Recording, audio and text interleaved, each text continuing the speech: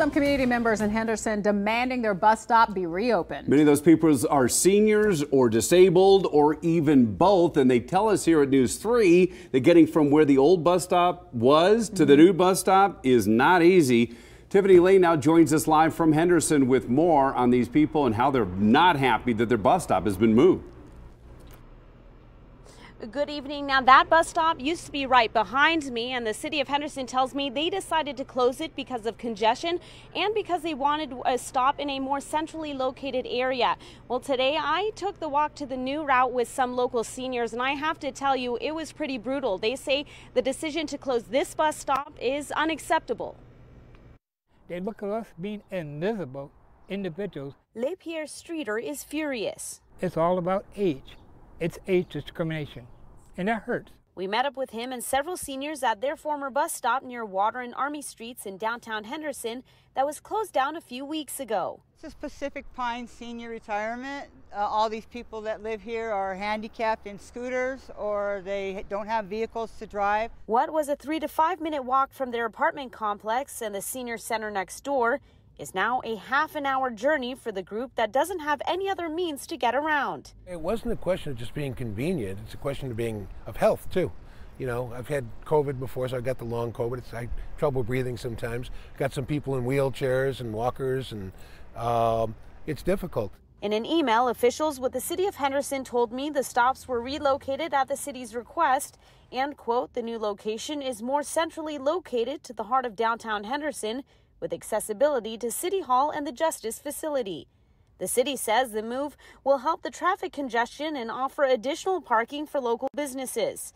These seniors say they're not buying it. I don't think I've ever seen anybody get on the bus stop down there or here. They do now because they're forced to. I decided to find out for myself, so I took the new route with Streeter and his neighbor, Richard Dover.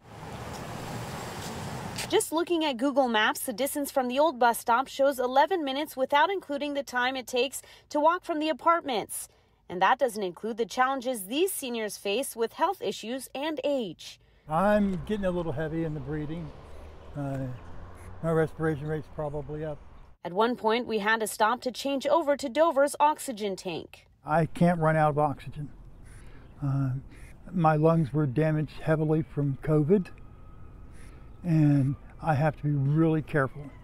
I have COPD and diabetes, so I'm monitored all the time. And the heat wasn't helping either. During the walk, my phone showed the temperature in the 90s, and it will only get hotter in a few weeks. After 30 minutes, we finally made it to their northbound bus stop towards Las Vegas. As we took a moment to catch our breaths, Dover and Streeter told me about what steps they've taken to get their bus stop back. They say they'll be following the upcoming election for their ward closely. And we may have to vote out a couple of people from office, but we will get it done. It's that important to us. Now, one thing to keep in mind is that 30-minute route was just one way. They actually had to take the same route back home. Now, I did speak with Streeter, who tells me that he did file Americans with Disabilities Act complaints with both the city of Henderson and the RTC, and he plans to actually file with their national chapter next week.